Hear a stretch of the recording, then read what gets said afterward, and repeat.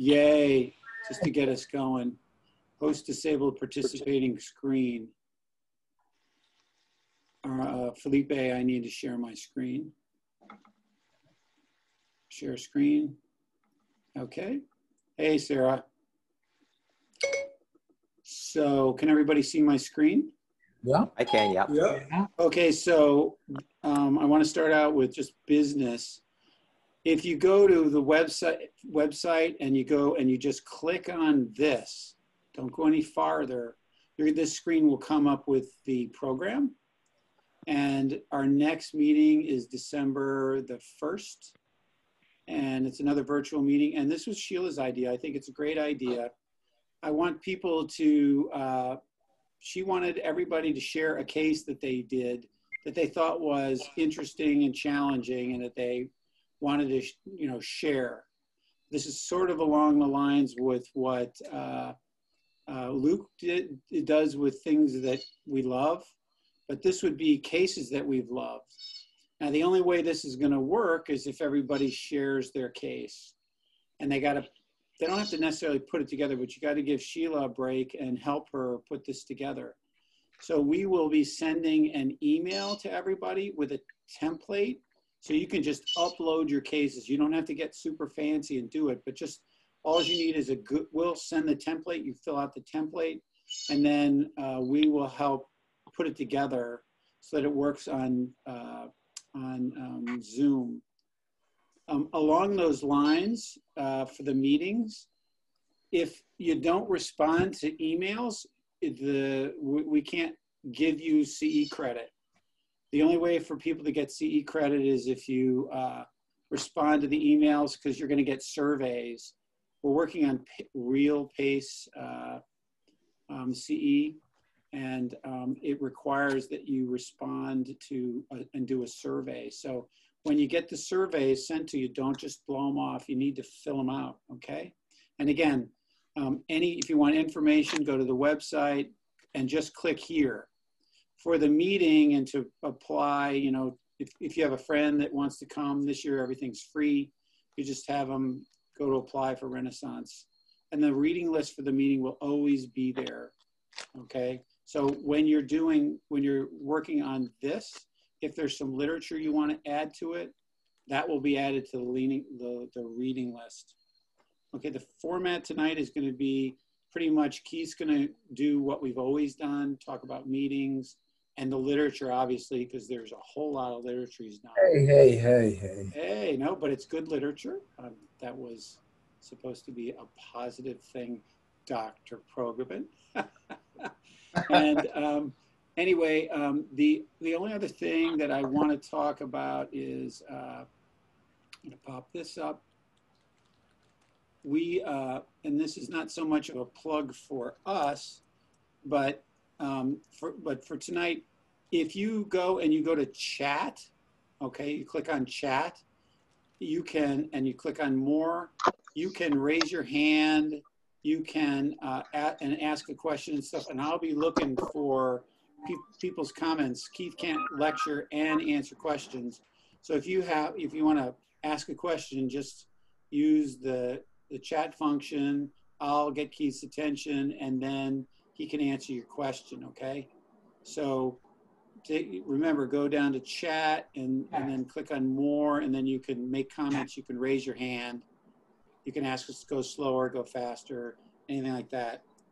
I don't know, Armando is, or the office is going to have a virtual open house. We do this every year. And this is not just for cosmetic surgery. If you have patients that have myofascial pain or headaches related to myofascial pain, this sale for fillers and Botox is significant discount. We're talking like up to, over 50% discount, and it's one day only. So if your patients are looking for Botox or fillers, keep an eye on this date and get them on the email list. And it is not necessarily for facial cosmetic surgery. But if they want facial cosmetic surgery, we will be happy to provide that. Really? So that's a plug for Dr. Ratana. Anyway, everything is now is virtual. If you don't respond to the emails, you make it super hard on Jeannie. So please respond to the emails. Don't make sure that the stuff that comes through for the Renaissance doesn't go into your spam. And with that, I am going to turn this over to Dr. Progebin. Jax. Thank you, RW.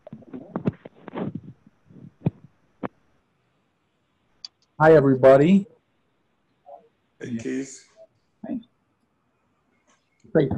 So Well, just so everybody knows, we have about almost 30 people on the meeting right now. So that's our typical meeting. That's great. are we good, RW? You're ready. Go ahead. On Study Club, I don't have the panelists up here.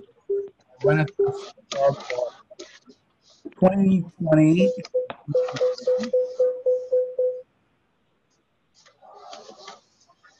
Sorry. I think also if everybody mutes their microphone, we won't get noise, background noise or feedback. Okay, so the theme for tonight is obviously I don't know why I put the capital in there, but it's called Science Matters, and I think that's near and dear to everybody's heart, no matter your political persuasion or any of those things. We're not going to get involved in any of that stuff, but I think we all commonly agree that science is important.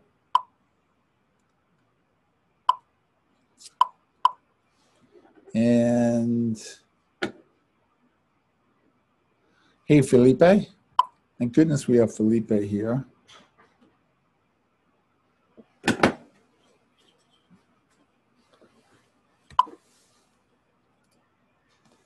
Just click. Okay. This whole year, we don't have any sponsorship. This is totally member supportive. And, but really, we have Felipe, Armando, and RW sharing a lot of time and effort. So we should really shout out and thank them because this is on their dime, even though, you know, we're not getting any sponsorship. So this is our new format for 2020 and 2021, Renaissance Study Club, moving forward. Yes, I know, this is my fashion. I gave everybody 11 literature articles, and I just want you to understand that literally this took me several months to put together. If you notice, all of them are in the year 2020. Most of them have been referenced within the past 3 months.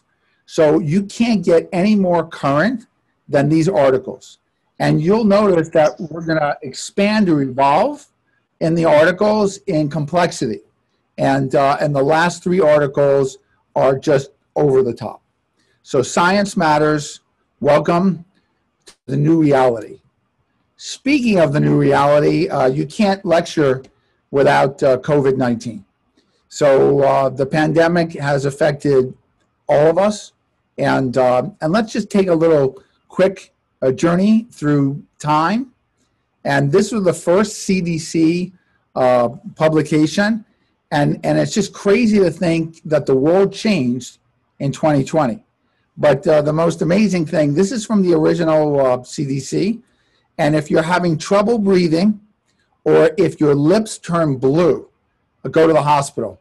Well, let me tell you something. If my lips turn blue, brother, I think it's a little too late for that. So, but we learned a lot. And then, of course, DC, as Maryland and Virginia, stay at home. And literally, we were closed for 2 to 3 months. And that totally changed our perspective. This is a new reality. And you can complain. You could say, I want to go back to the 1950s or just 2019. But this is the way we walk around now. And I don't know about you, but I'm tired at night.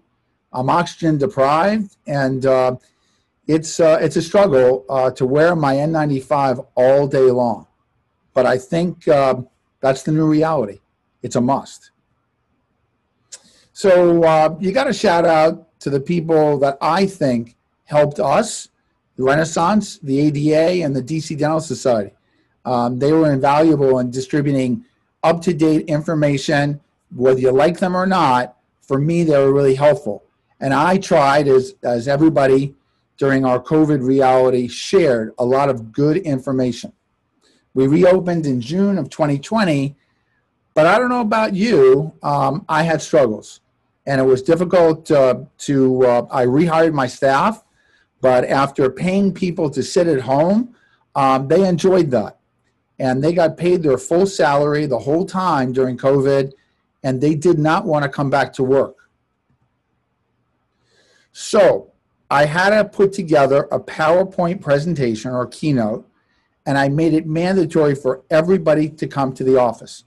And I think for me, this was a game changer. It wasn't about me, it was about all of us working together as a team.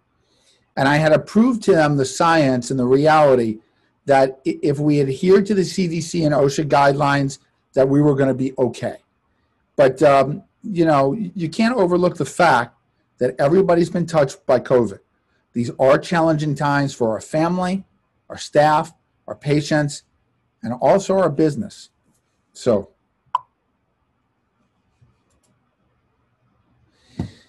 back to the science. Okay, the first two articles kind of relate to COVID. There are so many articles in our current literature describing the new reality of COVID. Let's talk about synergy. And I don't know if everybody gets the International Journal of Peri and Restorative. This is Mark Nevins. He's the editor up in Boston. And I think this typifies who we are. This is the Renaissance Study Club. Whether you're a specialist, general dentist, I don't care who you are. We all help each other out. And that's basically what this article is saying. A team of people, a community, helping each other out, whether getting PPP loans through Ricardo, NIH for some of us, Sandy Spring, whatever it is, sharing the latest information to create a better community for each one of us. That's basically what the article is saying. Obviously, this is coming from Boston. So Boston strong, we're stronger together, and that's absolutely true of the Renaissance Study Club. After 30 years, we've evolved where we're not in competition with each other. We're here to share information and help each other to create a better life. The second article on your list is the latest of the Journal of Prosthodontics. And it's basically an up-to-date, it's not even been published yet, it's been submitted, the latest way we practice with COVID-19. All the things you know already, your N95, your level 3 mask, your aerosol spray. I thought this was a fantastic up-to-date. This was just published in September of 2020, and it's everything that we do already in our practices. I'm rolling through all 11 literature reviews. Okay, so I just have to put things in perspective because it's really amazing how up-to-date, how cutting edge the Renaissance Study Club really is. So this is early 2015. This is 6 years ago now. And back then, I was lecturing on proving new technologies. Again, for several years, we're talking about virtual treatment planning, digital implant diagnostics. Wow, wouldn't you know, guided surgery, static dynamic guides, and also regeneration. So that was 6 years ago, almost 10 years ago. We've talked about the same thing. I also shared with the group that zirconia, be careful, buyer beware, abutments, bridges, things like that. And true to date, even now, I'm at a 50% success rate for zirconia, which means that there's a 50% failure rate. I'm not a big fan of zirconia. And then we talked about digital clinical dentistry. We had Joe Carpentieri the year before, and he talked about digital islands. So it's kind of interesting. That was 6 years ago. And where have we gone in 6 years? Well, obviously, there's tons of literature on virtual treatment planning, on guided technology, and digital implant diagnostics. This is just one of the latest ones in the Journal of Prosthodontics, saying that all the things we've been doing for the past 6, 8, 10 years is actually being studied scientifically and proven. So this isn't promising new technology. This is now proven technology in 2020 and 2021. And RW has many more articles than just this, but this is now adopted almost universally, virtual treatment planning. In 2016, the theme then was restorative update. The big thing back then, 5 years ago, was originally manufactured parts versus clone manufacturers. And there was a big uproar, and the FDA came out to say that you have to have 510K approval. There are still aftermarket parts on the market. And I think the sad reality now is that labs and actually our businesses are struggling for some people, and using clone manufacturers or aftermarket parts is cheaper. And it is about the bottom line. So be careful. There are now many, many articles that are published in the literature saying that originally manufactured parts, they matter. And that's important. So you get what you pay for. So COVID hit. I was literally shut down for 3 months, and so were the labs. So were the implant manufacturers. So our supply chain was interrupted. And this picture illustrates, the plethora of what's going on out there. We have a Straumann brand new, year-old BLX implant. I don't know how many people have used it. The two in the middle are bone level implants, and then the one all the way to the right is the narrow bone level implant. All four are 3 different technologies. So because COVID hit, Straumann, Nobel, 3i, all the major manufacturers laid off people. They furloughed people. Literally, their manufacturing, their supply chain got interrupted. We reopened. People are coming in for their implant impressions. I'm sending the cases out to Straumann, all these manufacturers, and they're telling me we have weeks of delay, months of delay. So the BLX implant is relatively new. It's been out a year now. You cannot use a gold UCLA abutment. The only way to do this is 2 ways, with a tie base or machined milled titanium.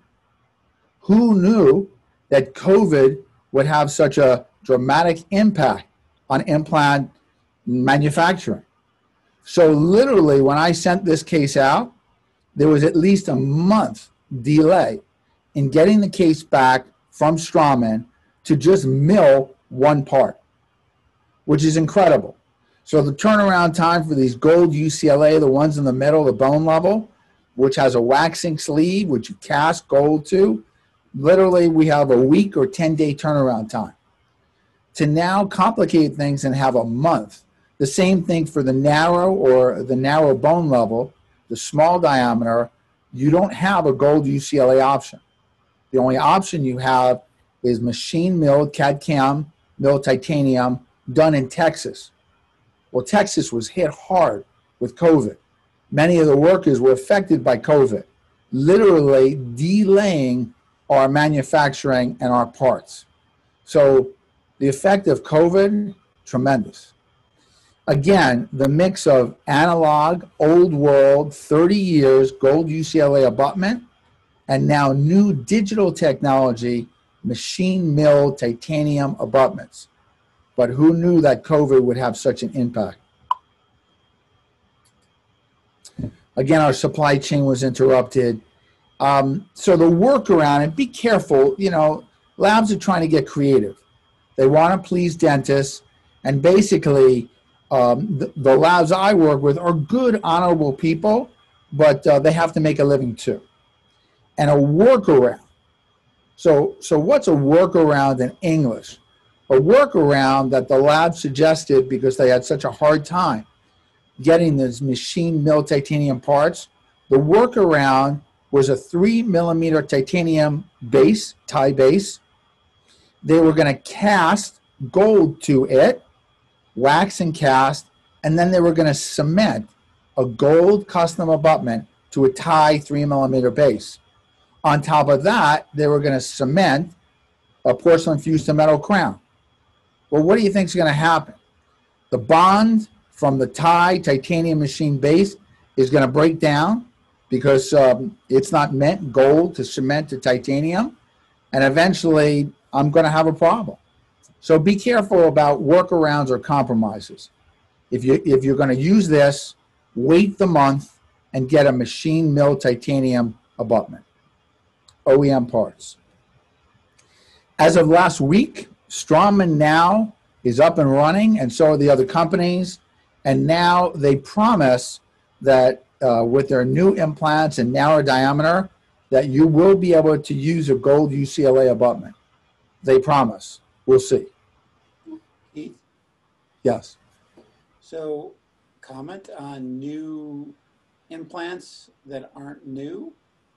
A lot of the new implants are old designs. So hold that, RW. Yeah. Wait 2 slides, and Okay. we'll be there. We're going to talk about how nothing is really new, Right. just repackaged, and hold that thought. How are we doing so far?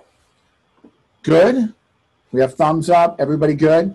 Everybody hear me? Perfect. Russ, good. Okay. Terrific. Very good. I want to give you the latest on what's happening. Okay. So now 4 years ago, 2017, we talked about the relationship of surgery and restorative.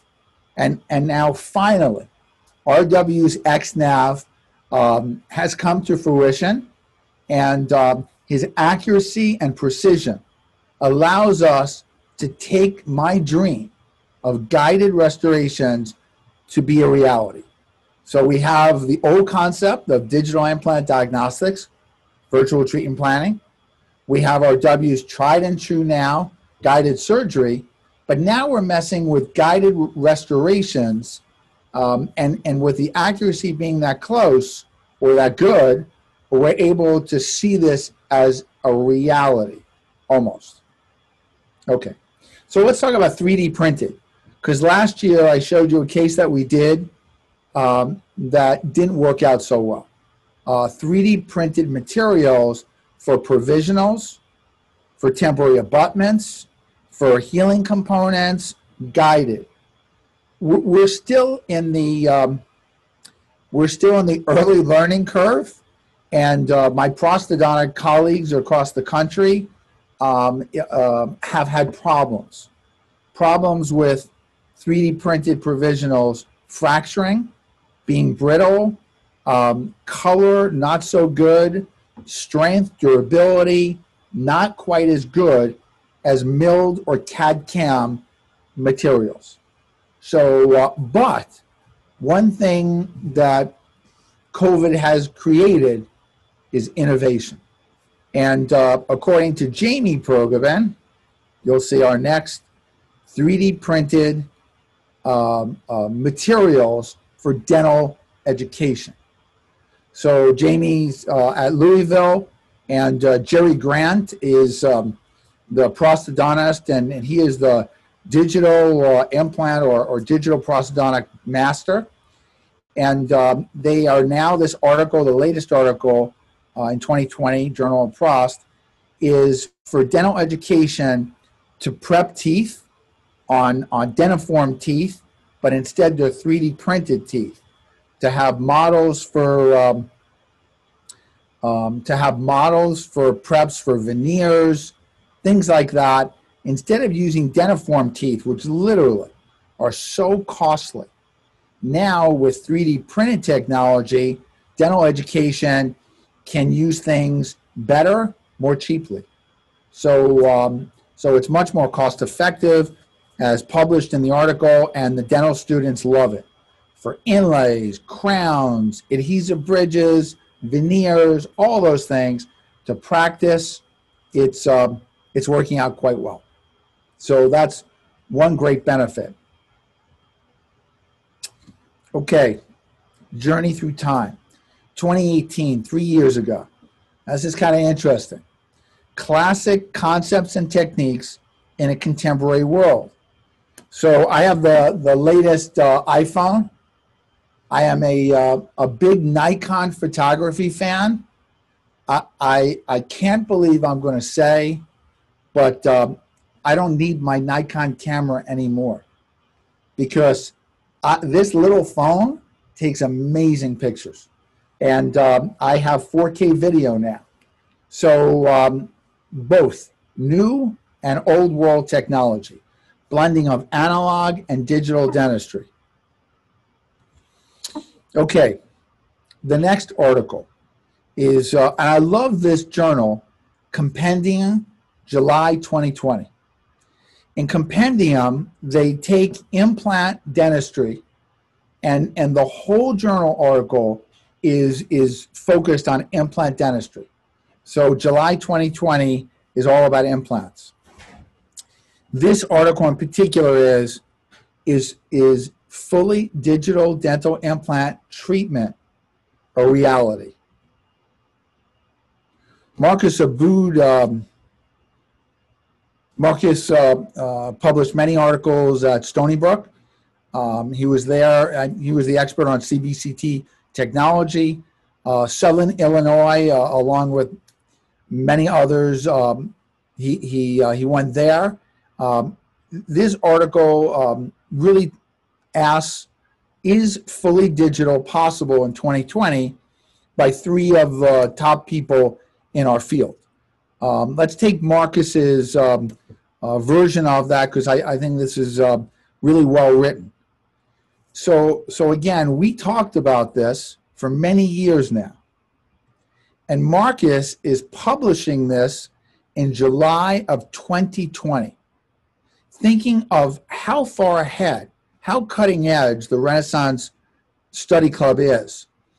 He's talking about the superimposition of a DICOM file from a CBCT, an STL from an intraoral scan that allows the visualization between bone, teeth, and soft tissue. Something that we have been talking about and using for almost 10 years now, with accurate anatomic representation. But there is a new spin on this. And the new spin is they now are incorporating JPEG images and 4K video into this technology, which I think is the coolest. So not only do we have DICOM and CBCTs, STL files, but now we're incorporating JPEGs and 4K technology and photorealistic 3D. They really call it 4D digitization and facial aids. And I think that's a shout out to people like Christian Coachman and others. Okay. Also part of this article is the restorative design and implant placement planning. Static surgical guides, something we've been talking about a long time, when indicated. He also talks about prosthetic components, such as customized abutments. Temporary crowns can be manufactured prior to surgery. He talks about static guides, tooth, bone, and mucosa borne. And again, planning is critical. You could use guides that are printed, milled, or stereolithography. They can be fabricated in the dental lab. So blending of analog and digital dentistry. Again, he's talking about, utilizing all the things we've been doing for decades, analog, but incorporating them in a digital world. And he calls it a hybrid workflow. This is published July of 2020. Can we be totally digital? And the answer is predictably, reliably, not. Single tooth, quadrant, better. Full arch, not as good. So he talks about the best of both worlds. And I think right now, that's where we are. Again, in his conclusion, digital implant workflows are opening new, innovative, more accurate ways of definitely treatment planning compared to old analog ways. He talks about static and dynamic guided surgery following the digital trend. And again, you know, the use of provisional restorations, which we're going to get to. A nice overview article on can we go purely digital. Okay. 2019. I talked about 30 years, success, failures, issues in implant dentistry. Back then, Morty Amsterdam, some of the pioneers of perio pros, had passed away the year before, so we paid homage to them. And we talked about really multidisciplinary treatment planning execution, case reports. Okay, this is the part where when they video you, I really enjoy lecturing just to the Renaissance Study Club and no video. But again, honesty is what the Renaissance is all about. So this is a good friend of mine, Rick Smith. He's in with Dennis Tarnow, and it's very innovative. They're talking about immediate implants in molar extraction sockets. And this article I didn't send to you because I'm not advocating this at all. But I'm advocating real-world problems when people do things. So the point of this is, can it be done? Can we place an immediate implant into a molar extraction socket, and can it work? And here we see an implant interfurcation bone. So we got implant stability, but what's the big problem with that? There's a hope and a prayer that the rest of the implant will actually integrate. But we have a bigger issue. And the bigger issue is small diameter implant replacing a large molar. There's a problem, Houston. And this is the problem. So I inherited this case from two famous people. They are on the lecture circuit. They are well regarded. And this was a transfer case to me. This had just been restored last year, pre-COVID, by a fantastic team up in Boston. You know them. They are on the circuit. And I got this case from them. And this is how they restored the case. You could see crestal bone loss. You could see that the implant was placed in a less than optimum position. You can also see that the smaller diameter implant replacing a huge molar is a problem. But this is the biggest problem.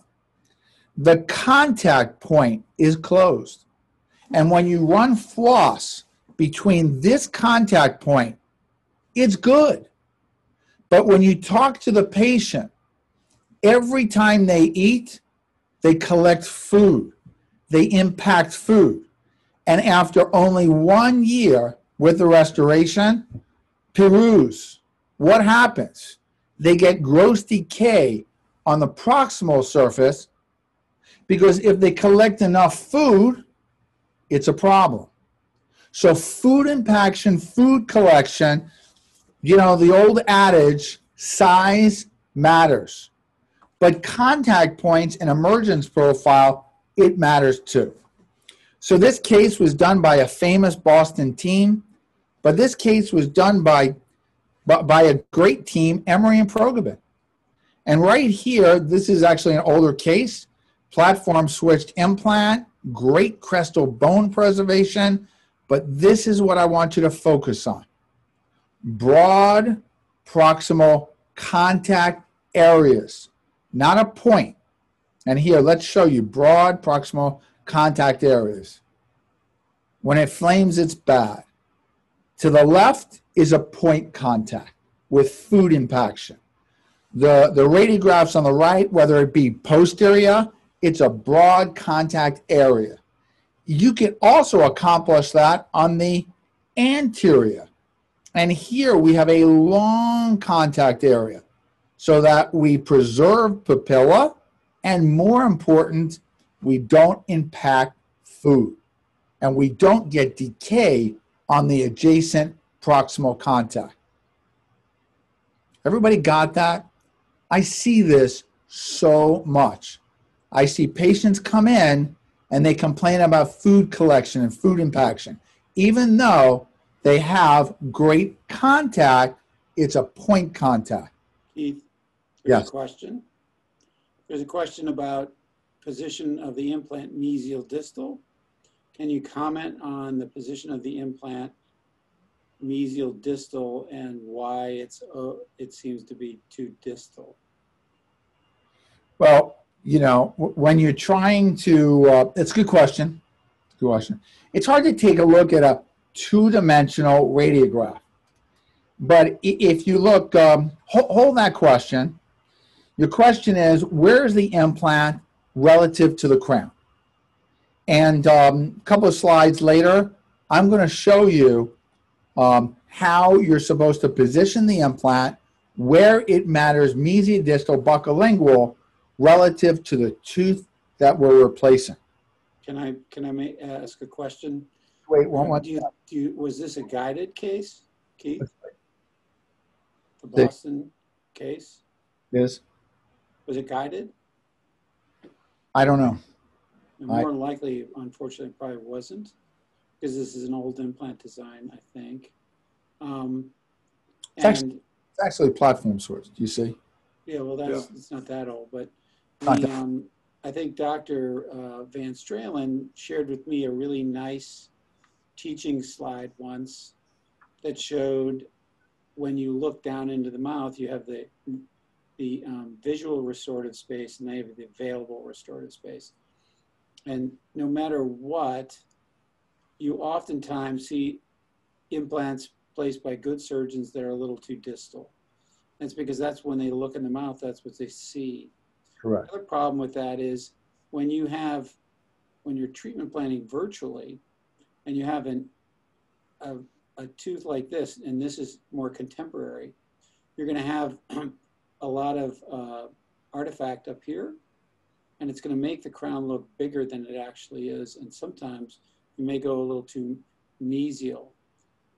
So now, sometimes we have to be more careful about our treatment planning when we're looking and we're using only CBCT and not an intraoral scan. And again, this goes back to Keith's previous comments about using the fused STL files with the DICOM files.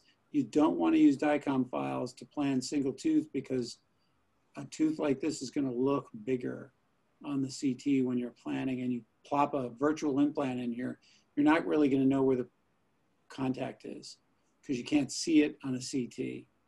So whoever asked the question, it was a good question, and it's led to some other. I have a question. Yeah.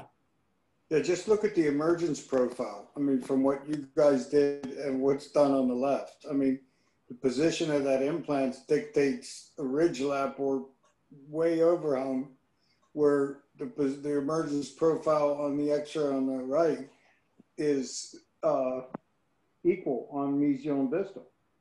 Right. And I think that's keeping the crestal bone position in an ideal location. When you look on the X-ray on the left, that bone on the mesial is definitely going and the distal. But the emergence profile, I think, is dictating that. So we're going to spend the rest of the night on one concept in a sec. Keith, can I just ask a quick question to RW? Yeah. Can you just restate what you said about using a DICOM file for a single tooth implant? So depending on the quality of the DICOM, and that's going to depend on the adjacent teeth.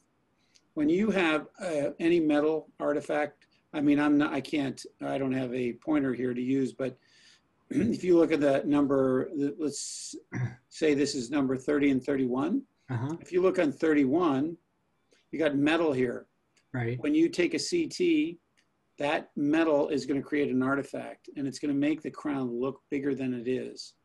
And even zirconia can do that. And so when you start using 31 appear bigger. Yeah, it's going to make it look bigger. Now this is an old case, I assume. It's not that old. What? I don't think their case is that old. Well, I'm trying to be. But how is that implicated in the actual placement of the implant? If it's so minor, I understand it might affect virtual placement of a crown, but does that really affect the placement of the implant? It affects the treatment planning of the implant. People don't understand that once you start doing guided surgery, you move into a different problem. When you do analog treatment planning, your cognitive ability to plan is based upon your vision. When you start doing digital treatment planning, your cognitive ability to plan is based upon your understanding of the digital images. And the endodontists understand this a lot because they run into the problem. But until you've done a lot of implant surgery with guided surgery, you don't understand how bad you are at planning and understanding and making changes based on the images and the quality of the images that you're working with. When you work with metal or zirconia, it messes up the images. And so things look bigger than they are because of artifact. Thank you. And the way around it is you use STL files. Right. Okay. So you go from image accuracy and of 400 to 300 microns. When you use fused images, you're using a 25 micron STL file. You fuse it with a 400 to 300 micron CT, and you get an 80 micron image accuracy that you can work with. That's what the literature says. So you really need intraoral scans to properly treatment plan, and you really use the intraoral. I'll just cut the STL file right out. Okay. Okay, let's talk about the DICOM file. I'm sorry. Thanks. Thank you, Dr. Henry. Let's talk about ideal implant abutments. Slots and grooves for retention and resistance form. Smooth surface on your gum line, which may or may not be accurate anymore. So some people are now advocating to get cell adhesion, to have a slightly roughened surface touching soft tissue. Anyway, we're going to spend the rest of the night on emergence profile. If you need to, you could see a dimple in your screw access chamber. Obviously, if it's cement retained, you want your margin at your tissue level, and you want it to be scalloped. You want a broad proximal contact area, broad. So three-dimensionally broad. Okay, last year I talked about Aesthetic Integration 2020. We talked about different implant abutment materials, implant crown work, 30-year perspective on what works and what doesn't work. So this is interesting. Jamie Progebin at Louisville. Remember, implant companies in general are talking about cost efficiency. And they're trying to make everybody move into the same box. So this is not a new concept. This is an older concept. This is a cobalt chrome metal that's actually milled. So this is new, coming on the market, but not really new. It's being repackaged by Straumann and others. Why? Because they have these milling centers and they want to be profitable. They want to be efficient. So this is now on the market. You could have a cobalt chrome cementable, machine milled, not titanium, but cobalt chrome abutment. The literature is really not too good on whether this is a good material, long lasting.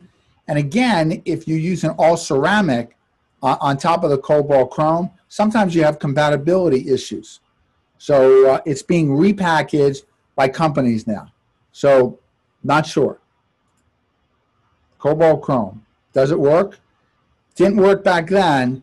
maybe it'll work now. This is new. Okay, let's get to tonight. 2020, 2021. What is the rest of the evening going to talk about?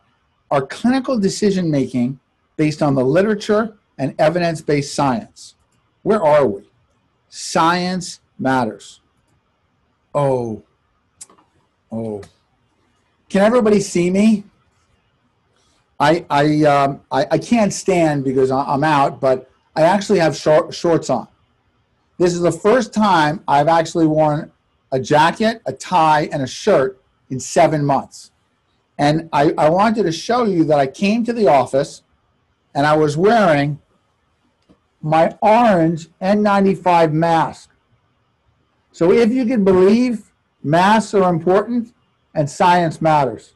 Okay, nobody's in the room with me, and therefore I'm okay taking my mask off. I don't know how many people have attended meetings, polls I'm going to go over. I'm going to go really in-depth on literature review. But the whole point is knowledge today for a better practice tomorrow. Okay, implant dentistry and bow ties. I didn't wear my bow tie, but let's talk about Clark Stanford. And I really think as a value or mission statement, P.I. Brannemark was the father of modern day implants. And this is what he's quoted to say, and that's what Clark Stanford, he always wore bow ties, but that's not what's important. What Brannemark said, and our father of modern day implants, the power of science, detail, documentation, trust, integrity, and of course, excellence. And these are Brannemark's qualities or core values.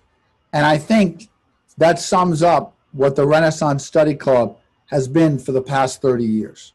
So nice little tidbit, and this is who we are and why we're here.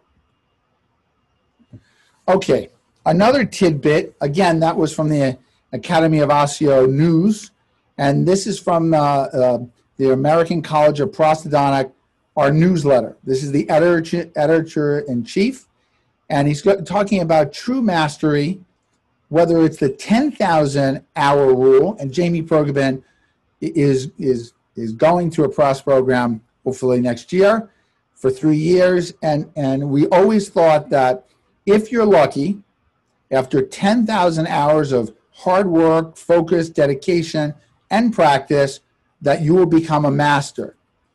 Well, Jamie, in this article, Takumi got it wrong or got it right, and we're now at the 60,000 hour rule. So now in this article, Takumi, the Japanese say 10,000, that's okay. 60,000, and if you're lucky, you have the chance after 30 years of hard work of potentially becoming a master at whatever you do. So I hate to raise the bar higher, but that's what we're about, raising the bar as high as we can make it. Okay, what's trending now? What's happening now in the literature across the board? And what's happening now is Kim Knoll nailed it. Emergence profile. And now the literature is coming out in great detail on why we do what we do and how to make it better. We have this thing called implant dentistry, and the whole goal is to replicate nature.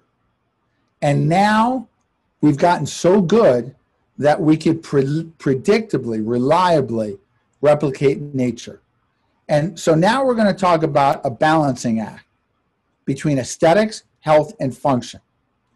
And that's what the remaining articles are all about.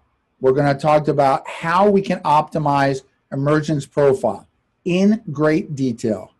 We're also going to talk about the natural tooth and how an implant is round. Natural teeth aren't round. So already we have a problem. The equalizer is the abutment. We'll talk about the subcritical and critical zones. We'll talk about, is there a difference between anterior and posterior restorations, implants, restorative? We'll talk about this really cool concept called immediate provisionalization versus delayed. Lose the soft tissue and try to regain it, or never lose it. Okay, if you can get all three, you're lucky. Aesthetics, health, and function. It's a balancing act of all these three. If you're lucky, you get all three.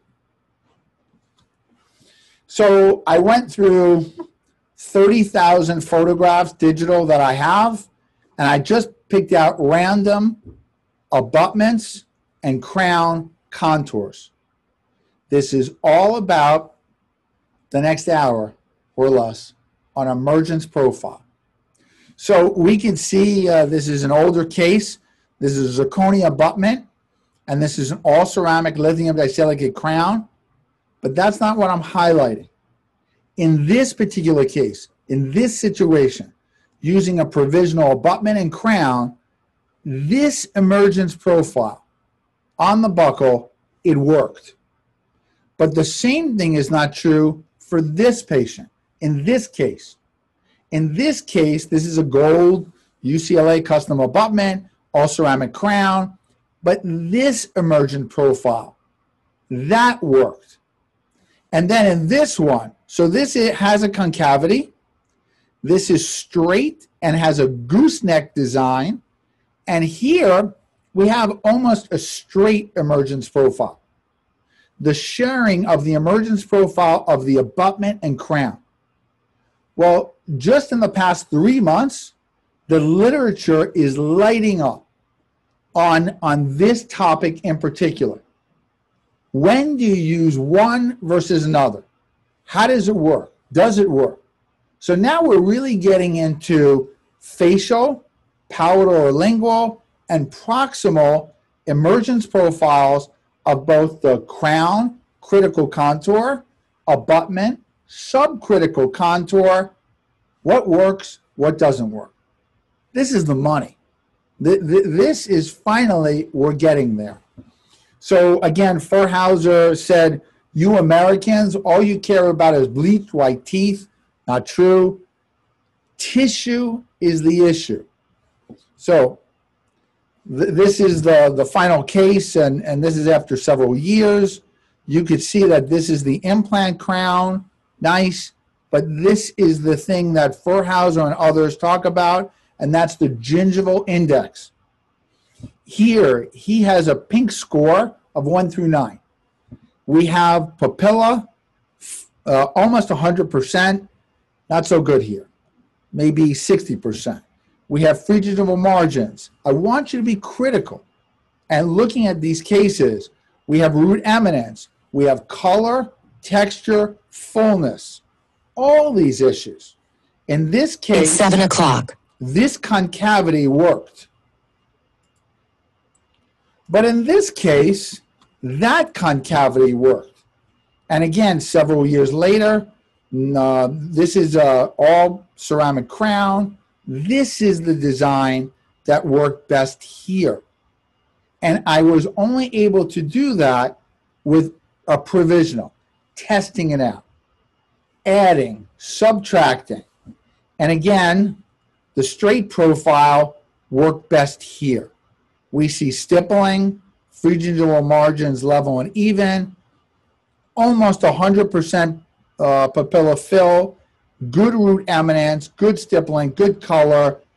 Then this straight profile worked here.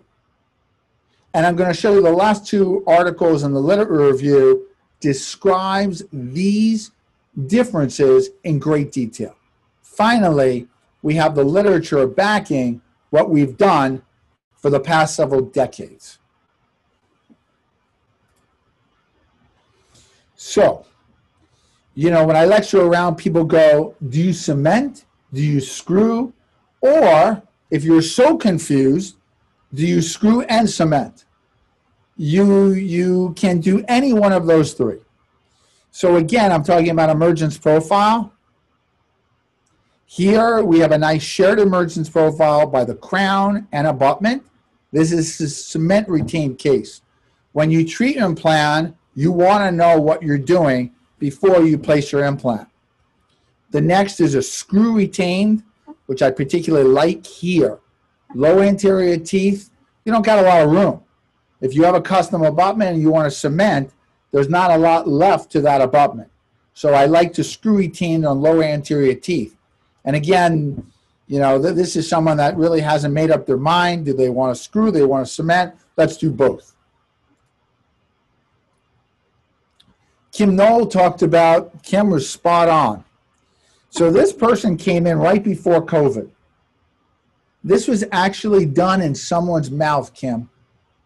And they came in. This is a person that owns, and you have to be aware of people.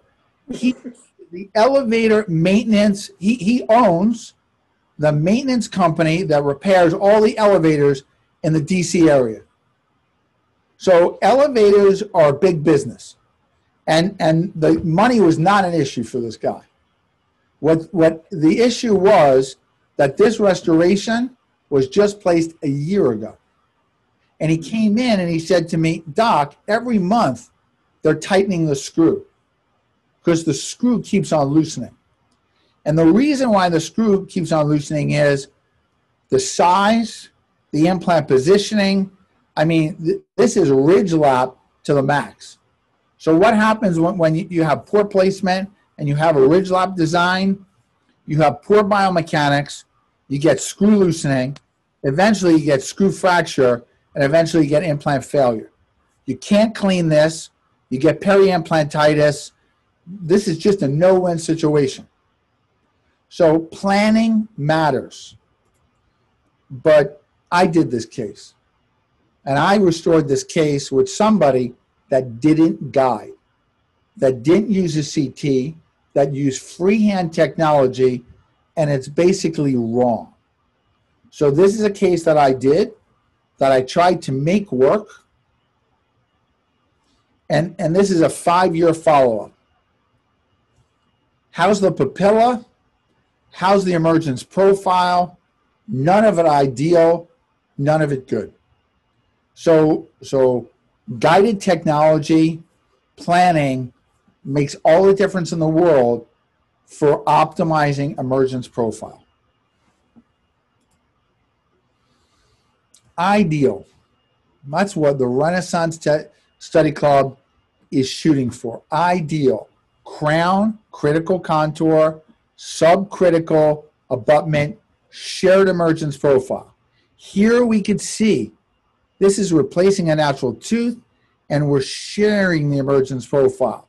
Whether it's a central, a lateral, we are mimicking nature's root replacement. But my kids say you can't always get what you want. So we have to use pink porcelain for less than ideal situations. And here, when you're missing tooth, soft tissue, and bone, this is a very old case. And this is something that I did as a bailout. This is an older person.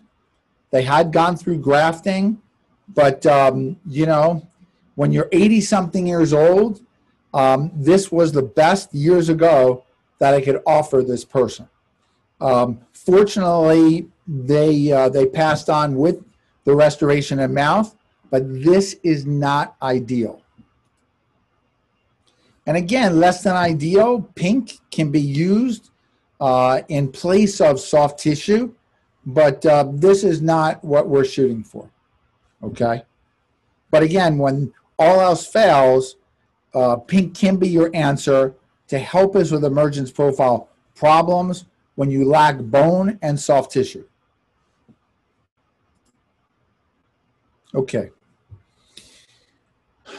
So let's start from the beginning. In an emergence profile, it all starts with planning. So our W&I, you know, the only way we do it is through virtual treatment planning and guided implant placement.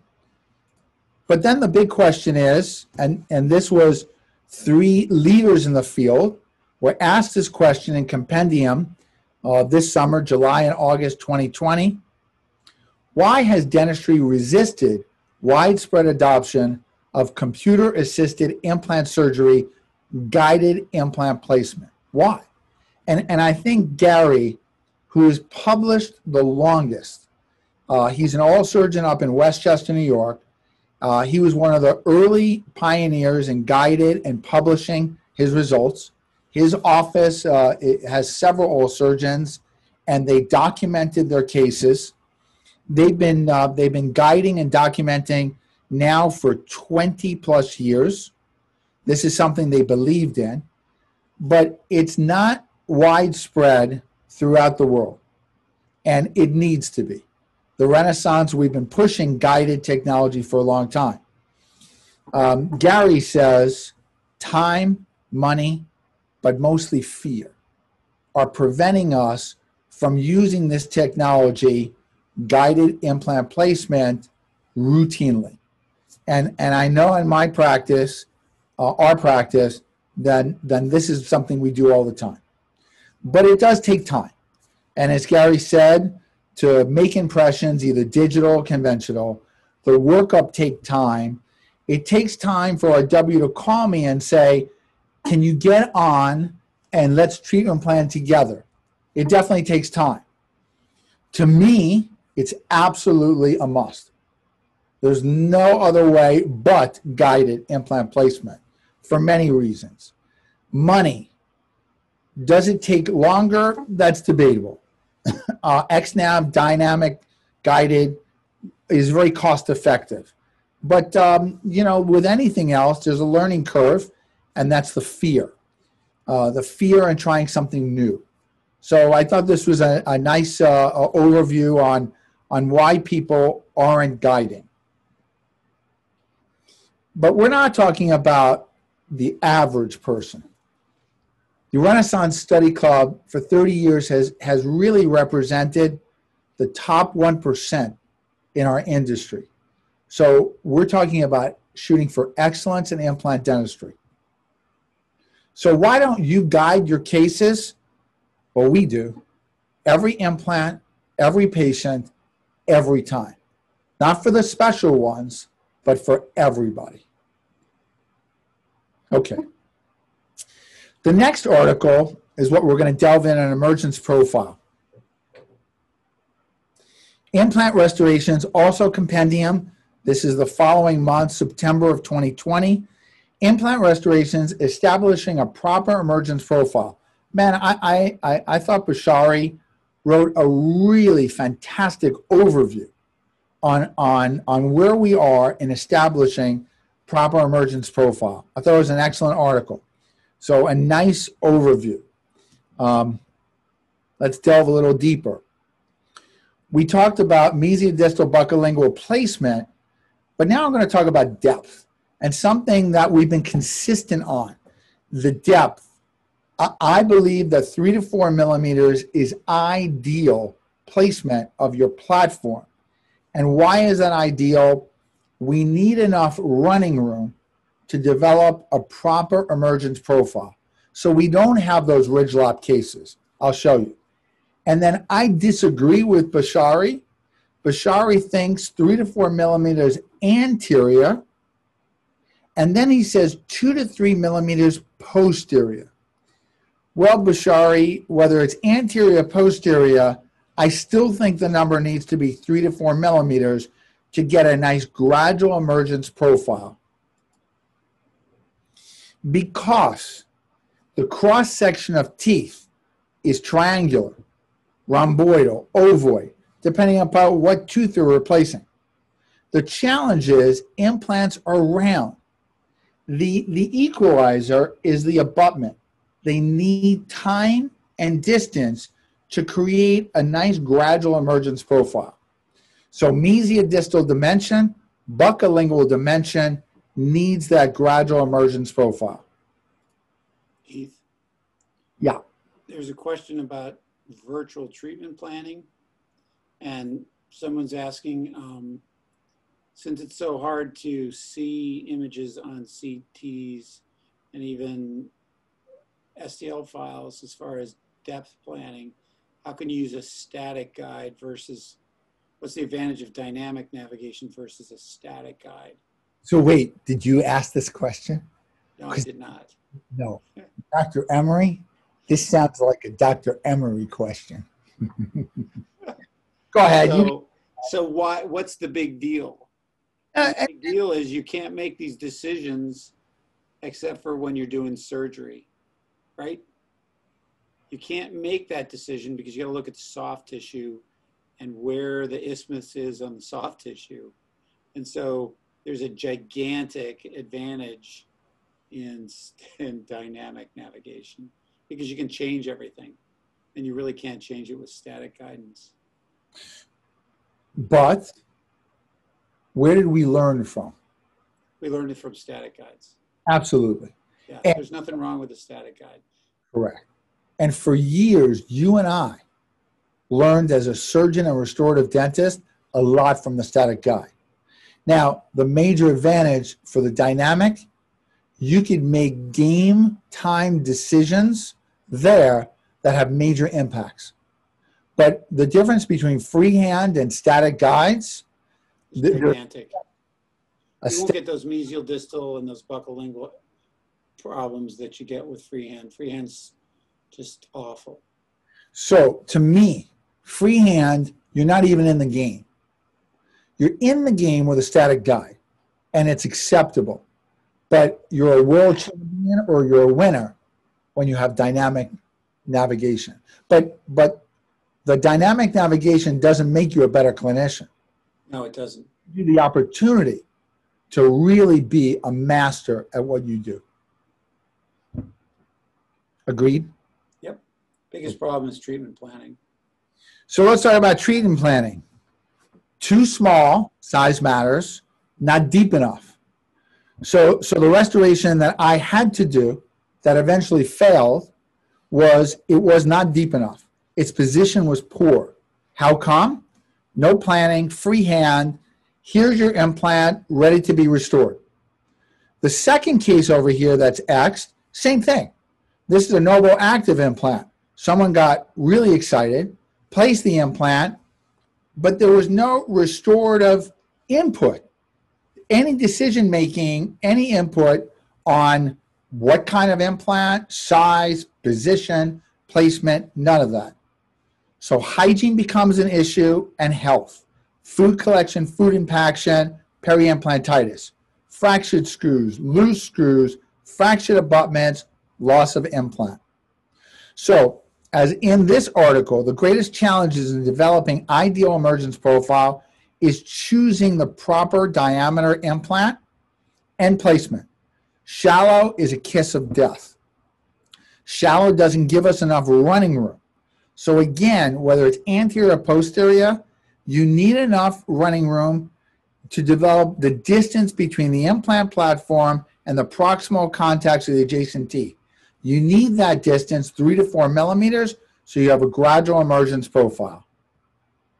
Again, guided, ideal, gradual. 3-dimensional. Buccolingual, mesiodistal, proximal.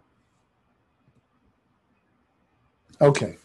Something that we've been doing is navigated prosthetics. So we're not just guiding our implant placement, but now we're guiding soft tissue healing. So before the tooth is taken out, that image is captured of the cross-sectional diameter of the root that we're replacing. Then Dr. Emery uses an Anatotemps or any one of those technologies to create the root replacement in a customized healing component. And that's what you see there. Customized healing component. Like these. These develop, these preserve the soft tissue profile. So when you look at the final crowns on the slide on the right, you go, nice crowns. They must be supported by teeth, not implants. So there's a new iteration of this that now includes, this now has become a scan body. So this is going to be released in a couple of, probably about a week. and there are marks in the occlusal surface of these, so that you don't have to take them out to take an impression with an intraoral scanner. And the STL files of these below in the subemergence, unless you change them, which you can do, is available to the labs so they can match it up. So your tissue can be maturing at the same time and you don't have to take them off. So it's a lot like an encode. So wait, so the scan body captures the implant timing and position. Yep. But your library of this pre-contoured emergence profile of the soft tissue is kept. Yep. In the library. And you can make changes to it. More concave, more support, whatever you want to do in designing your final abutment. Right. If you change it, you're going to have to take an impression, a sub tissue impression. If you don't change it, you can use the STL files that come with the abutment. So it's a real, I think it's a game changer, because one of the issues, again, Keith talked about it, is the sustainability of the model as far as it relates to the cost. If you have to spend $100 on one of these, or an hour making one, that's not a sustainable business model for something that you're going to throw away. So the whole idea of these pre-contoured, quote unquote, custom abutments is that you can get everything you want from a printed abutment, and you can change it if you want, but you don't have to. I think it's something that's realistic. I'm going to make a comment. You know, Keith and I were looking at the literature. The ADA had a really interesting article that we'll talk about later at another meeting. They were talking about innovation in dentistry in the last 5 years. And I picked it up and I thought I'd be reading about things like XNAV and scanning and things like that. And you know what they were talking about? Business models. Because what are we all doing? And this is related to Jamie and everybody else and in the future. We're working on the top, 5, 10% of patients, or maybe the top 20%. There's this gigantic group of people who don't benefit from our care. And if we don't figure out how to, and the future doesn't figure out how to take care of people with more efficiency at the level of care that we want, then we're leaving people behind. And so anytime we create this kind of new technology, we have to figure out how to make it cost effective and efficient. And that's what I'm really looking at now. I think it's super important. Because that's the last slide. The last slide is exactly that. So this is a case that our dynamic guided, and his accuracy is so good now. We're at half a millimeter accuracy in placement, and you could see it's just beautiful between the buccal and lingual cortical plates. Depth, our planning to the actual is virtually the same, virtually. And so we're able to do guided prosthetics because the precision and accuracy is so good. And we're able to guide this soft tissue healing when we couldn't do that before. All our componentry was round. Nothing in the body is round, just our implants, artificial. So this was designed and made ahead of time, and that's what the article talks about, is custom healing abutments and temporary crowns, but is capturing and preserving the emergence profile. And then conveying that, obviously, to the lab, like our W just said, a digital scan of the soft tissue, or, as I just mentioned, using a scan body impression. That's what they're doing. That enables a soft tissue model develop emergence profile intraorally. So to mimic the natural tooth emergence profile. That's what we're doing. And therefore, we're able to then translate it to the final abutments, either machine milled titanium or here in this custom gold abutments. And again, the shared emergence profile is almost identical to what we had in the customized healing components. And we're able to do that, and therefore, when we deliver these cases, there's no compression of the soft tissue, there's no expansion. It's literally a one-for-one relationship. And when we try on the abutments and we try on the crowns, you look at the soft tissue profile, this is the date of insertion. And you say, is this a tooth with a crown, a natural tooth, or is this an implant? And that's how consistently good we're getting. Again, you could customize it, or companies now are coming out with prefabricated emergence profile components. So this is at the time of implant placement, and you could select your sizes, your shapes, the tooth that we're replacing, and eventually we'll have a whole library of products depending upon where you are in the mouth and what site you're replacing.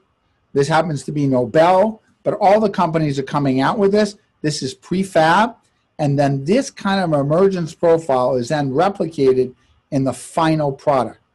Same, one for one.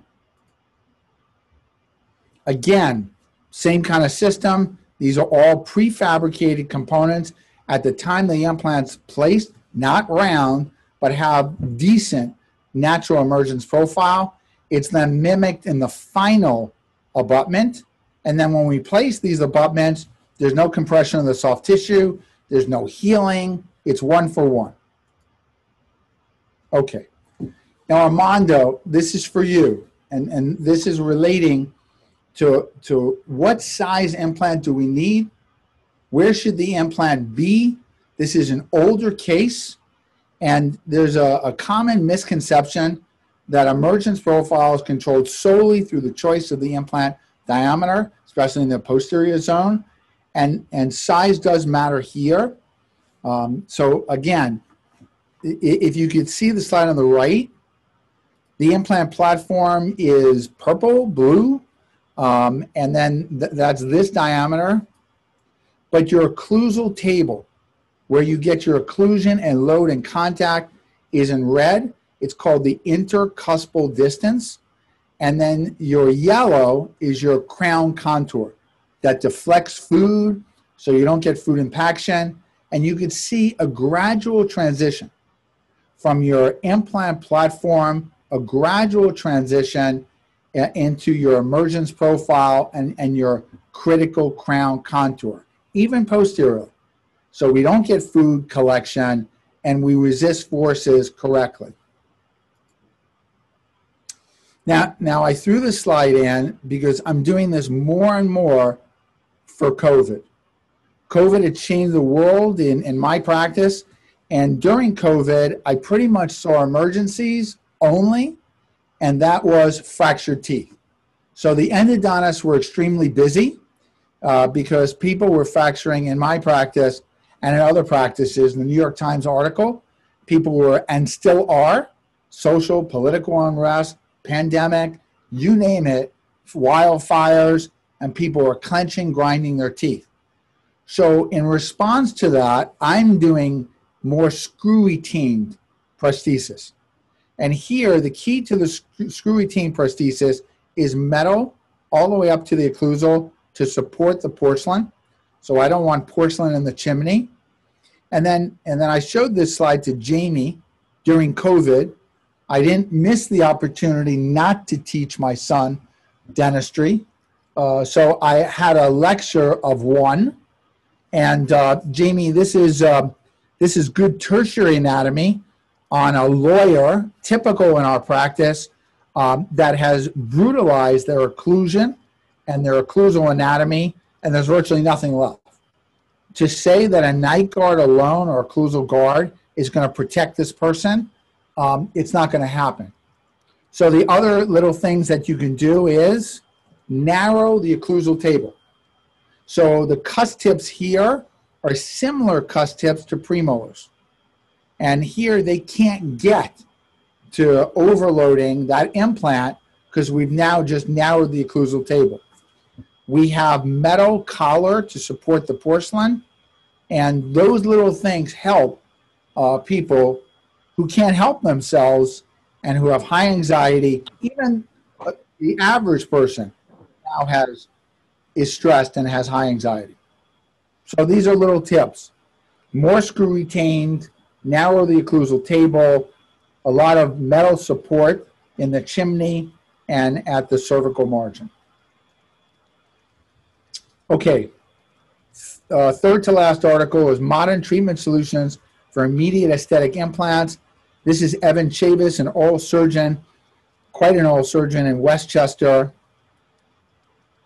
He published this clinical case report. During COVID, a 19-year-old person was walking to get a medical procedure done. They had a syncopal episode in his office building in Westchester. They fell, they fainted, and they fractured their central incisor. He then described in great detail immediate placement and immediate provisionalization. And he utilized, and obviously he's promoting, the BLX Straumann implant. But I really thought this was a nice case report on something that just happened. So let's go through the 10% of the time that you could place an immediate placed implant and immediate provisional. These are the little criteria: flapless, no flap, fully guided surgery. You want to graft the gap when you place the implant. If you can, you'll place a customized provisional abutment. You also want to place a connective tissue graft. You want to tuck it to the facial. Again, you want to graft the gap with bone graft material. And then you want to make an immediate provisional. This is all based on the immediate placement and provisionalization in a type 1 socket with intact buccocortical plate. This is the immediate provisional. And after 6 to 9 months of healing, lab work, this is the final product. So again, when all these criteria are met, you can do this, as in Evan's case. Some of the criteria for immediate placement, and here immediate loading. Again, insertion torque value has to be high.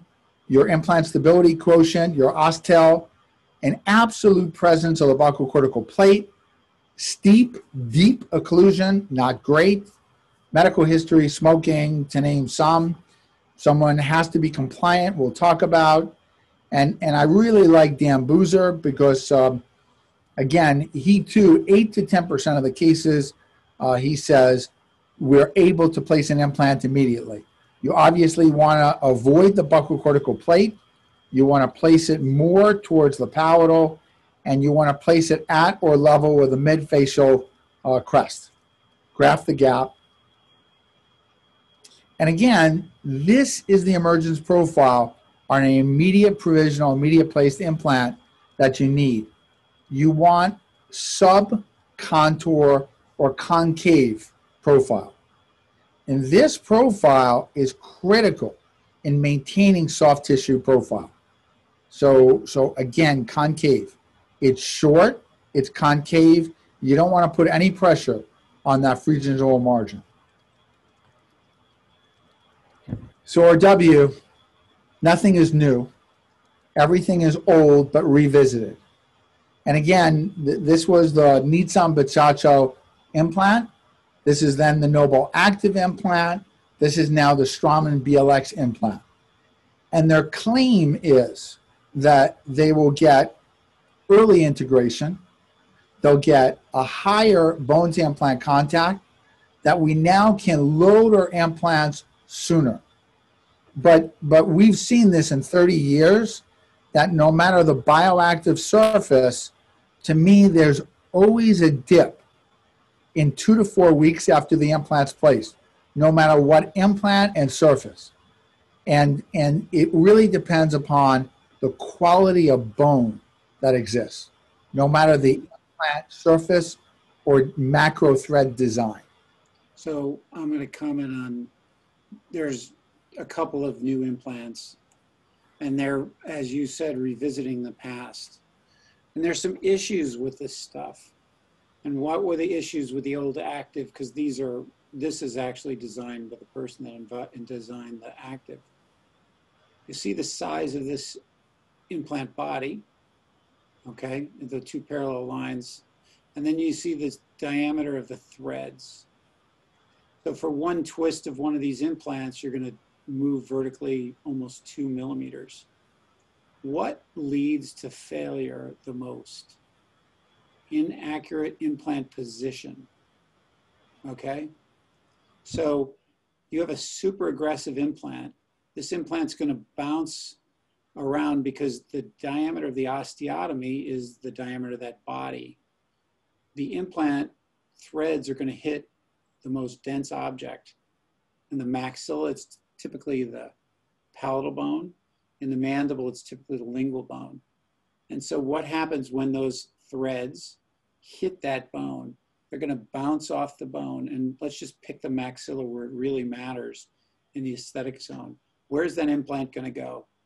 Buckle. Where you don't That's want the word, where when you drive it in. Even if you guide your hole in the perfect place, where is it going to go? It's going to go buckle. So you're going to also tear up the buckle bone with these large aggressive threads.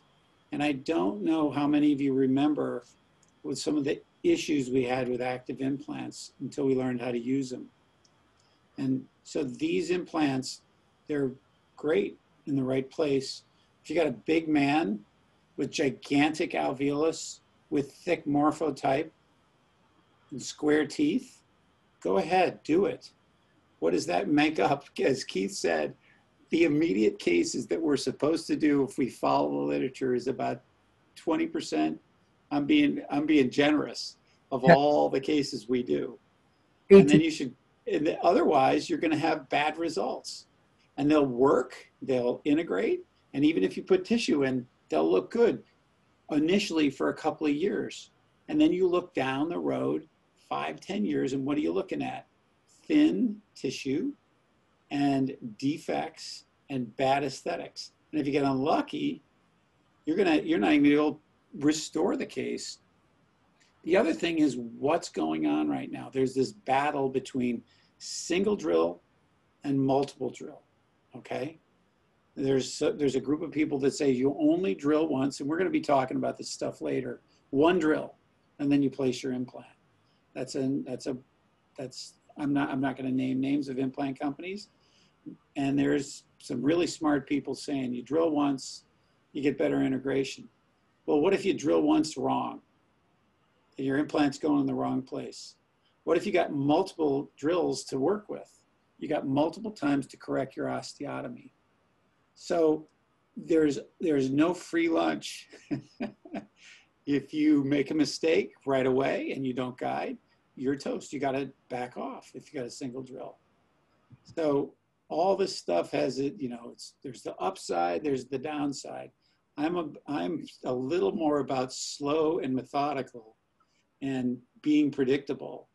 So I'm not jumping on this bandwagon yet. Everybody's going the same direction, and it's just reinventing some old issues. So we'll see how it works out.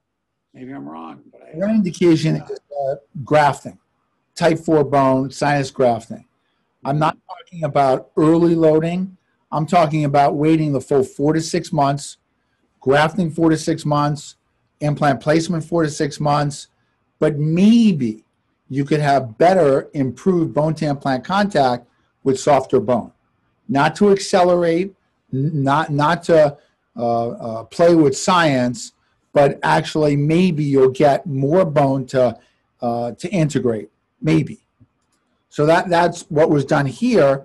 Again, with these BLX implants, you're talking machine mill titanium, no peak material, no gold UCLA thus far. And again, broad proximal contact areas to prevent food collection. Okay, natural tooth implant restoration. Let's talk about the last 2 articles that we have. And we've gone through almost 11 articles. This is my buddy, we're not talking about anything controversial, Ernesto Lee. Ernesto was the chairman of the Department of Perioprost at Penn. He came out with Arnie Weisgeld and others 10 years ago, even greater, but this article came out and talks about critical and subcritical crown contours, crown and abutment. Crown or critical, subcritical abutment. Beautiful emergence profile by Ernesto. And again, this article that he published with these people, excellent, was 2010. They have since taken that concept and published in 2020 a now revision to that and even much greater detail. So let's talk about contour management of implant restorations, second to last, optimum emergence profiles, immediate, delayed provisional. This is a very important concept and really hot on the lecture circuit right now.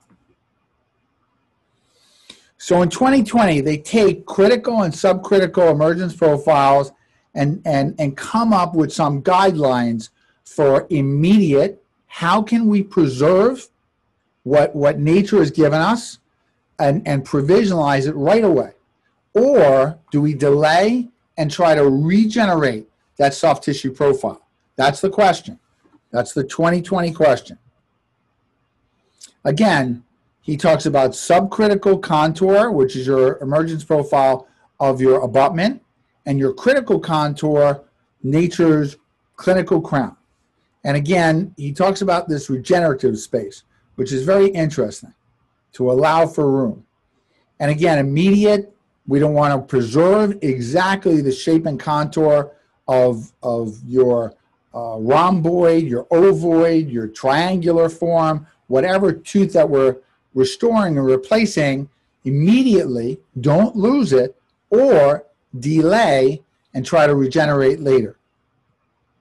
Two different techniques. This is a case that John Schefferman, RW, and I did, and I just want you to see the crown, the shared emergence profile of the clinical crown and abutment, and how it has this gooseneck design that worked well in this case. And this was an immediate provisional screw retain that we did to develop that kind of soft tissue profile. And then we mimic that in the final restoration. Screw retain, lateral incisor to develop that soft tissue profile during our orthodontic treatment. We needed that soft tissue profile because she had such a high smile line. This wasn't her aesthetic zone. So, so that was critical. And we'll kind of go through it. This is her later, several years later. She's done with college. Very consistent, very predictable, very long lasting.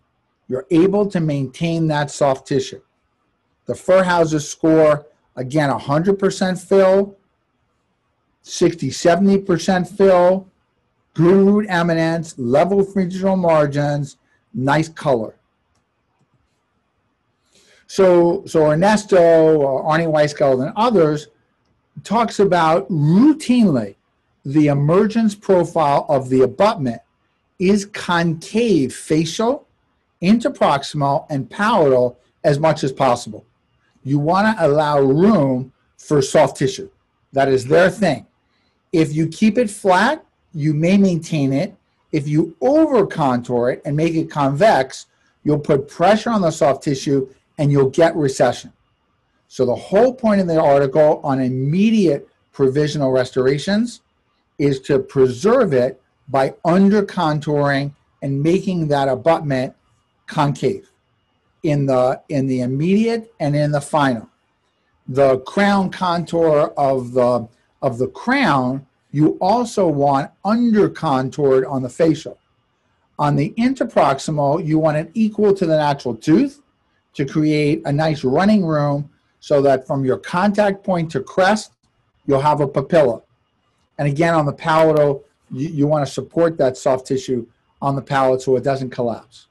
Okay? So those are the three parameters that they go through on abutment and crown contour. We're getting details now on when to preserve it immediately versus delayed. And again, that's what I illustrated in this case. I have a long contact area interproximal. You can't really see the palatal. It's similar to the natural tooth. But here, the critical aspect is the crown and abutment are concave. They're under-contoured to allow soft tissue proliferation on the immediate. And again, that's the final restoration. Immediate 6 months of osseointegration and soft tissue maturation, 3 to 4 months of lab work, soft tissue work, and that's what you get at 8 to 9 months. And something that's important there is, if you see the suture there, that's because there's a connective tissue graft in that socket. Yes. Bone to graft the gap and a connective tissue.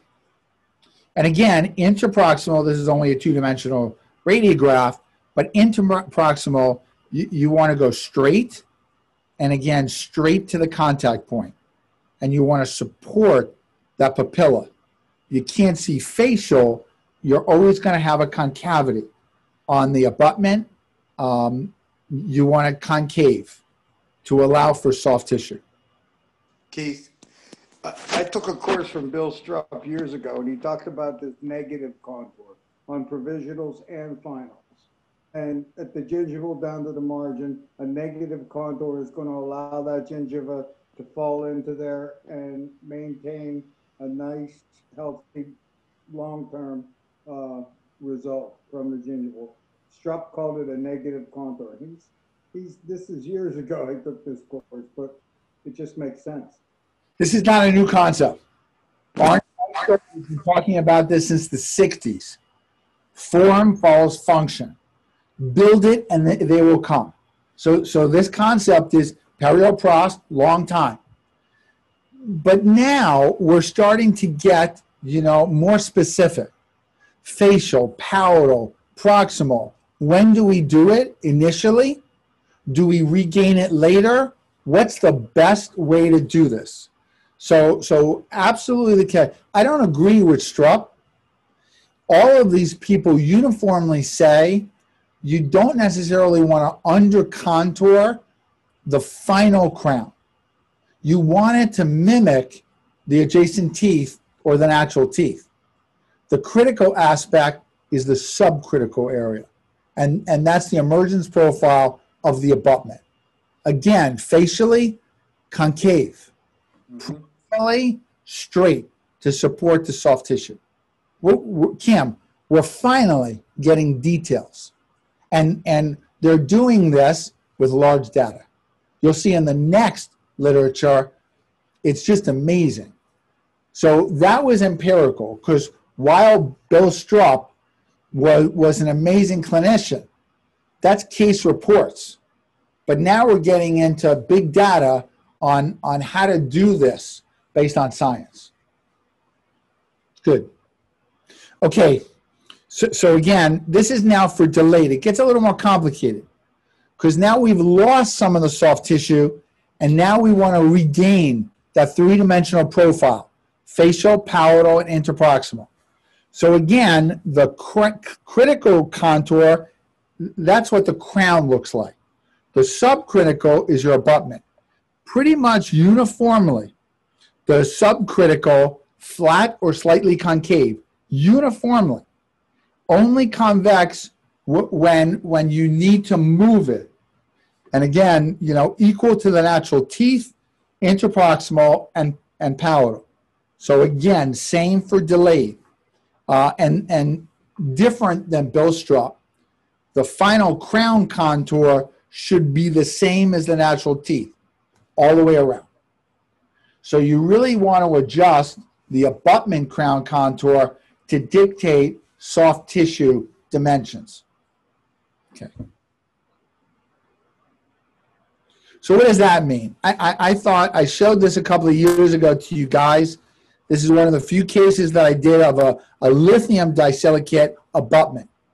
But it really illustrates the point of this concavity for soft tissue profile. So here we have the abutment, and it's concave on the facial, and it's slightly concave interproximal, but then it turns straight to the contact. And now we have a long contact area. So this concavity is reflective of me seating this abutment. You can see by seating this abutment that underneath the soft tissue, it's concave. It's under-profiled, as Bill Strupp said. So this abutment is not fully seated. I'm about to seat that. And you can see that it's much more narrow and it's much more concave. And then I'm going to seat it. Okay? That's what you want to support that soft tissue profile long term. Everybody see that? This is not fully seated. Okay? And then I'm going to fully seat it. So it's under contoured, exactly like they said. So what does that mean? That means that 3 years later, she comes back from McGill University, and the soft tissue is perfect. Young person, perfect. So we got 100% fill, almost 100%. Nice. This is the difference, Kim. Level fringable margins. If this crown is under contoured, you may not get level fringable margins. We want that crown to be identical to the natural teeth. And therefore, we have excess soft tissue here, and that's what you see long term. Good root eminence, good stippling, good color. So 3 years will now turn into 13 years, and we're able to maintain that. Okay. So that's what they're talking about. Straight or slightly concave interproximal. And facial, always concave. Okay. The last is the best. And it's called Restorative Emergence Profile for single tooth implants in healthy periodontal patients, and its guidelines. But to me, this is the best of the best. This is Stephen Chu, NYU and private practice, Joe Kahn, Loma Linda, Ernesto at Philly, Layla is our department chair at NYU, Myron Nevins up in Boston, and then we got a Michigan person. These people are educators. They're talking about restorative emergence profile, REP. This is in a natural tooth. It's different in an implant restorative emergence profile. And that's what we're talking about. This area is different in implants. So ideally, in natural teeth, this is a root. We have all the attachment, and our crown should be identical to natural teeth. But implants are different. And they're saying because they're different, our abutment needs to be different design, identical to what Ernesto just published. So let's talk about it. We talk about this subcritical area, concave, concave, concave. In this case, that's the concavity. You could see it facially, concave, interproximally straight to support the papilla. So now we're getting in those details. So ideal implant position, 3 to 4 millimeters, anterior, posterior, doesn't matter. You need enough running room. Slightly palatal, again, to avoid the buccocortical plate. And again, this is what it looks like long term. Good papilla fill, level fringable margins, great root eminence, great color. Long term, that's what you get when you design subcritical and critical crown contour. Okay, but then we have our W. And our W always changes the rules for us. And he gets involved into partial extraction techniques or root shields. Our W. So this is critical now. In designing your subcritical or abutment emergence profile and crown, you can't flare things. You can't flare the abutment, you can't flare the crown, or else you'll run in to your root shield. So this is a root shield case. A little piece of root was left submerged, and I should not flare the abutment in the provisional or the final. And you could see that this is concave. And you could see that the final crown core contour is slightly under contoured for allow for the soft tissue. So instead of the regenerative space, think of a root shield. Think of a piece of a root. We don't want to flare to interfere with that root. So same kind of technology, concave, concave, especially when RW or all the other clinicians say, I want to keep a part of a root. I want to do a root shield. They need to tell you that so that you know how to design the temporary abutment and the final abutment and final crown. So with the root shields, depending on the philosophy of the surgeon that's doing it, it's a bit controversial. The level of the shield is going to either be just about 1 millimeter above the crest of the bone or at the level of the crest of the bone. If it's at the level of the crest of the bone, it's not going to change what you do much. If it's above the level of the crest of the bone, it could be problematic. The one thing that I would say is that if you do a root shield case, make sure you do a screw retained restoration, because the one complication that everyone does talk about is exposed roots. If the surgeon makes a mistake and leaves a little bit of root above the edge, if you have a screw retained, you can unscrew it and you just take a burr and you cut down that little bit of root. There's a lot going on with this. There's a lot of controversy with this. What's the optimal way to doing it? There's even open root shields now. So where they make a flap and they cut the root down to the level of the bone in an open fashion. So what's going to be where we settle with this is going to be interesting over the next 5 years, but it's definitely something you want to pay attention to. And we'll talk about it more as the year progresses. The other thing is biotype. So, and they talk about this in the article. So this is a case that I did many years ago, one of the first zirconia abutments, but that's not what's critical.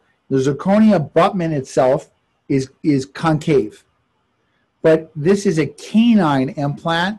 This is a canine in the lateral position, something I never want to do. And let's look and see what happens on a thin biotype person. If there's pressure from the root eminence, what happens to that soft tissue? So this is a canine in the lateral position, something I did not want to do. When it flames, it's bad. 12 years later, the zirconia abutment's still there. This is one of the 50% that actually worked. But more important than that, on a thin tissue person, what do you see?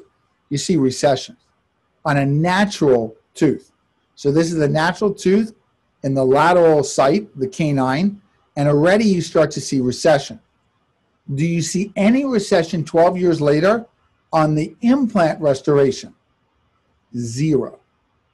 So if you contour and concave this abutment on a high-risk person, their natural tooth is receding, but not their implant restoration.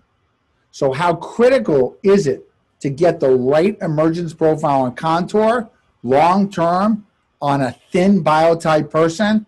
Critical in implants. This is 12-year follow-up now. The soft tissue doesn't look good on the natural tooth, and it looks even worse on my composite, but my implant crown, abutment, and restoration, perfect. Okay, immediate socket preservation, similar to what Ernesto was saying. Do we want to, and this is what this article and this study says, when you can, don't delay, immediately preserve the socket. And that's what the study says. You'll get minimum changes to the soft tissue, 0.2 millimeters, as opposed to up to 1 millimeter if you delay. So the answer to your question is, Do we preserve that socket immediately? Yes. Do we try to regenerate it and delay that subcritical area? That's what we've done for 30 years. Now we know the literature is saying preserve it immediately. Again, this is a case that preserved it immediately. Here we did a customized healing component in all dimensions. We mimicked the root of the tooth. We preserved it Stephen Chu-esque in the provisional abutment. That's what it looked like in provisional restoration. This is the final crown abutment, and this is the final crown. Sharing the emergence profile. What does it look like long term? 2-year follow-up, good. 7-year follow-up, great. So if you preserve it early on, immediately, it will look better than trying to regenerate it, push on the tissue, recontour it, sculpt the tissue. That's something we've been doing for 30 years.